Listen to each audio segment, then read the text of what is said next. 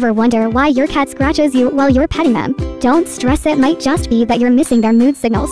Let's break down some tail language today, so you'll know what they're feeling and dodge those scratches. Tail up high. When your cat's tail is standing tall, it's showing off. It's saying, I own this place.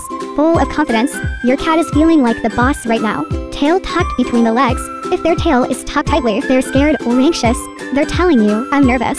Just give them some space to chill. Tail swaying side to side. A low, swaying tail usually means your cat's annoyed. Especially if you've scolded them, they're probably thinking, why are you mad? You should rethink this. Cats are complex like that. Tail puffed up. This is a big red flag. A puffed up tail means your cat's ready to defend itself. Step back and let them calm down. Tail straight and trembling. If you see their tail straight up and shaking, they're likely sending out love vibes to other cats.